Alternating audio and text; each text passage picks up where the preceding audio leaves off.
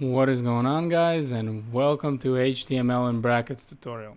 Now in this video we're going to look at another link, well, the last one link actually that we're going to cover, and this is going to be direct email link, right? So you can create a link on your web page that would directly email you, right?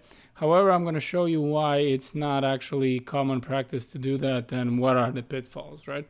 But we do the same thing. We create a link over here, and we do that by creating a opening and a closing tag, and I'm gonna say, I don't know, email me, whatever, something like that, right?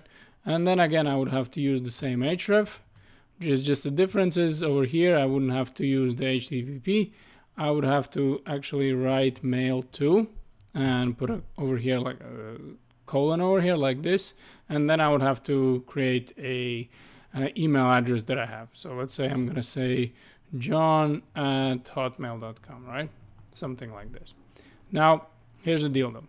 The problem is that as the user is gonna press this, he's actually gonna right away, you can see as he's pressing, you go to your default mail server that you have over here that you're using. So it's not like you can go to your Hotmail or your Gmail or whatever account.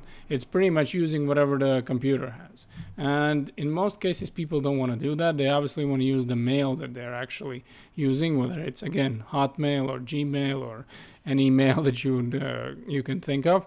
So you wouldn't want to use this. You much rather you could actually just write what is your email, and then they can copy and paste that, and they can use their mail provider they're actually using. This is going to be it for this video, guys. Thank you very much for watching, and I'll see you in the next video.